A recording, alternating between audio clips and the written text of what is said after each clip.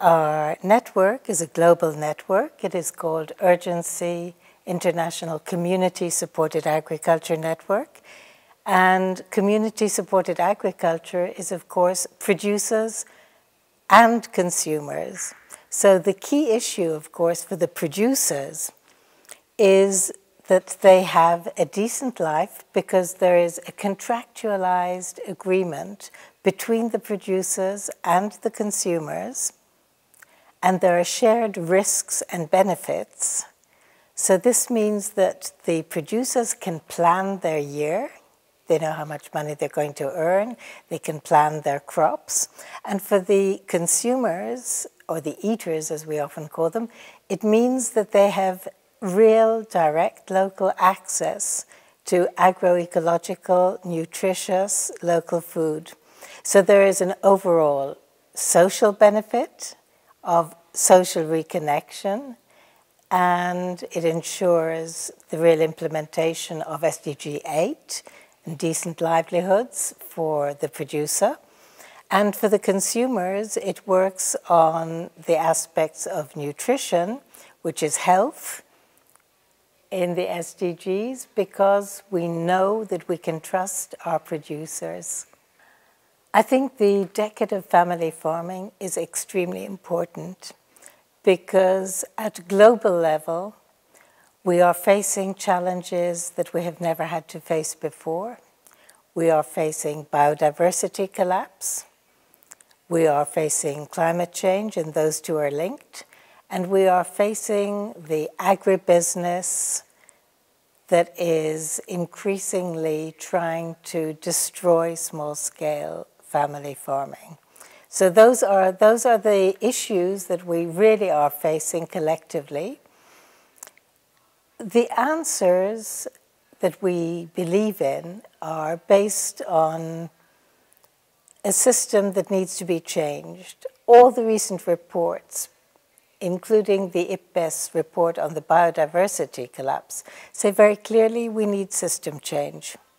So system change means we really need agroecology, which is mentioned in the IPBES report. We need a more socially inclusive system, which is something that we work on deeply within community-supported agriculture. We also need to work collectively with the other social movements, which we do at all the regional levels through the different collectives organized under the social movement banner. So these really link into Pillar 5 and Pillar 6 most clearly of the action plan, but also link into almost all of the SDGs. SDG 12 on sustainable production and consumption, of course. SDG 2, which is the overarching aspect here that we're talking about, but also because community-supported agriculture is very biodiverse. Most CSA producers will have 50, 60 or more different kinds of things growing on their farms and use agroecology. This means that we are fighting against climate change, and we are ensuring that the biodiversity of peasant seeds, which are also more nutritious, are really being maintained. So the other aspect that is really important here is the social inclusion is not only for the producers, it is also for the public.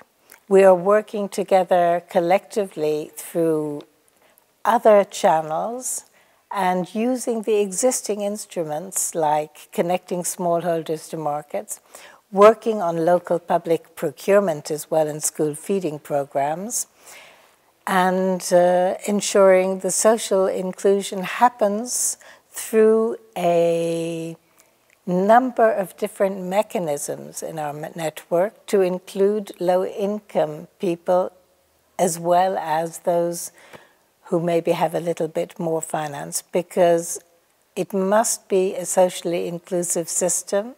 And we work also with local authorities in many cases. So the access to land is really important. In our network, we have a majority of young people, young producers. We have many women producers, so we also work on youth and women's issues very deeply but quite naturally in that way.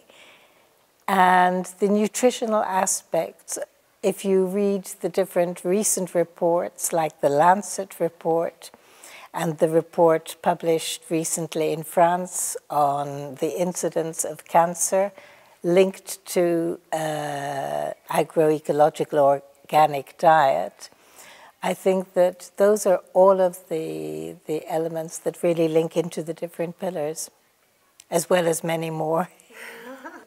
I think that communication is essential because the press tends to report only on negative things. I think we also need to speak about our success stories, about how agroecology and one of the 10 elements of agroecology, which is solidarity economy, can achieve much more social inclusion, can achieve much deeper, decent livelihoods for the producers and accessible food for the consumers that is really healthy and nutritious. In terms of our network communication, we use many different methods. We use Facebook, we use press releases, we have our website, but also as a collective, the Jeleni Europe Facilitation Committee, we also communicate as a regional social movement network. So I think that communication is key, and I think that we will be communicating about the decade of family farming possibly with a press release after these 3 days. I think the key, one of the key challenges is how to implement existing policy instruments. We have some excellent ones. We have, for example, connecting smallholders to markets, which means local and territorial markets, which is where most small-scale family farmers and peasant agriculture have their markets, but also not just farmers, but fishers. Because in our network we have not only community-supported agriculture, but also community-supported fisheries, because the issues are the same, and to build the direct connection between food producers and consumers is a critical issue for the future.